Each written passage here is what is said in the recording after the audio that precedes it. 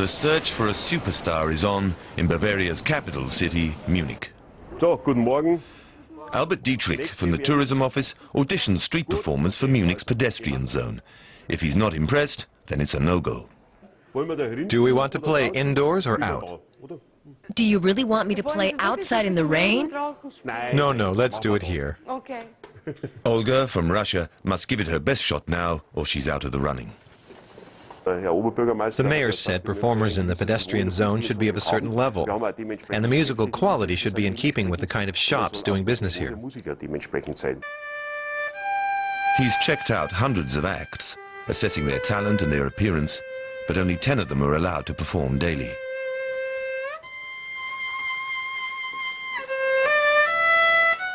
The casting agent may be no musician himself, but he knows a good performer when he meets one.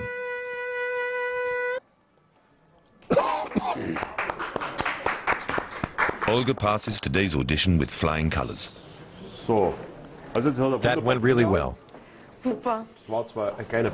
There was the odd rough bit, but that's nothing serious. What's important though, and this is something we've had problems with, you have to change your location every hour. Then you're all set. Okay, we'll stay here. We'll do this casting outside now. Ango tries his luck with a Bulgarian folk tune. He's been practicing hard. But only those with a varied repertoire make it onto Munich's high street. Can you play something else? Another song? Can you play a different song?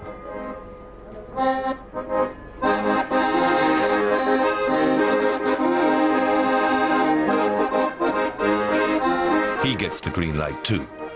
The casting's over for today. Now it's time to do the rounds. The permit police are on patrol to see if there is anyone here who doesn't belong. Drums, alpine horns and brass bands are banned, but that's just one of a whole host of rules and regulations. If someone plays for longer than an hour, for example, or he's playing the wrong instrument, or he doesn't even have a permit, well, he's liable to pay a fine. That would be a fine to the tune of up to 1,000 euros. Luckily for him, this performer is playing beyond the limits of the musical exclusion zone.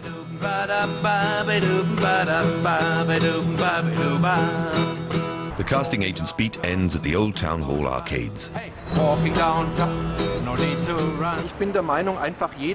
I think anyone should be allowed to give it a shot because he's doing it for himself. And if someone wants to give a musician something, they should be allowed to.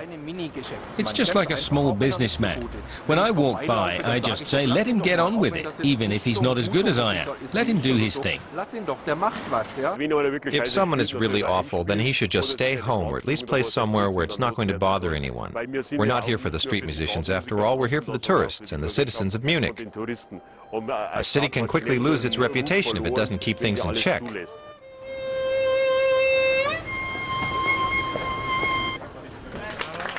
For violinist Olga, the selection policy has paid off.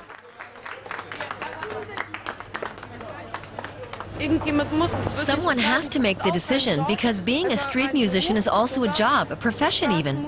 And in any job there are certain criteria by which people are selected or rejected.